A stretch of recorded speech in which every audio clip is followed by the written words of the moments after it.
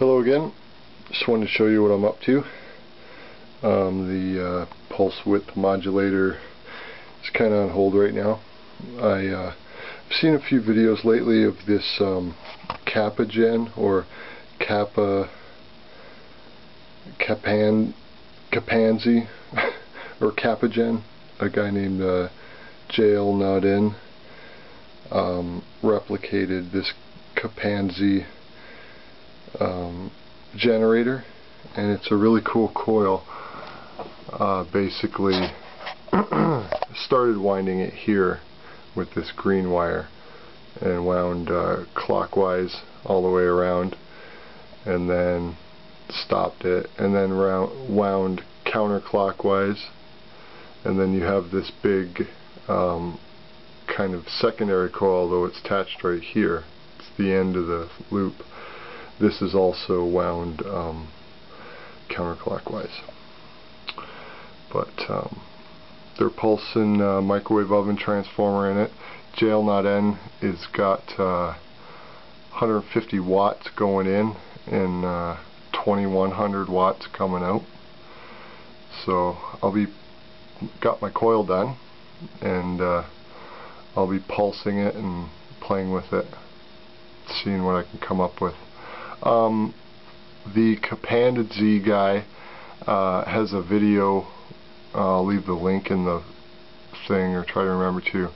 It's about a 3.5 minute video where he starts his with the pulse from a 9-volt battery. That's kind of one of his older original versions, and then it runs itself, and that's kind of going to be my goal here. Aim high. Aim small, miss small. Anyways, I just wanted to show you what I was up to. This really wasn't that hard to make. PVC pipe, and I have to admit I went and bought a spool of 14 gauge today. But this is video 1. I'll keep you updated. Talk to you later. Hello again. Just wanted to show you what I'm up to. The pulse width modulator is kind of on hold right now. I've seen a few videos lately of this Kapanadze or Kapanadze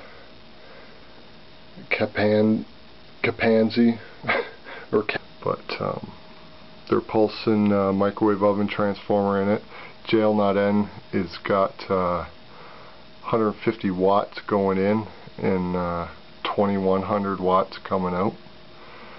So got my coil done, and I'll be pulsing it and playing with it, seeing what I can come up with.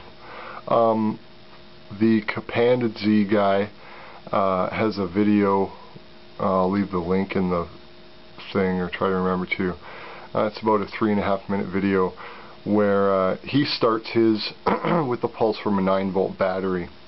That's kind of one of his older original versions, all the way around, and then stopped it, and then wound counterclockwise, and then you have this big kind of secondary coil, though it's attached right here.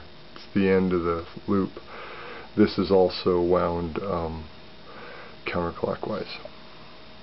Kapanadze, a guy named Jail Not In replicated this Kapanadze generator, and it's a really cool coil. Basically started winding it here with this green wire and wound clockwise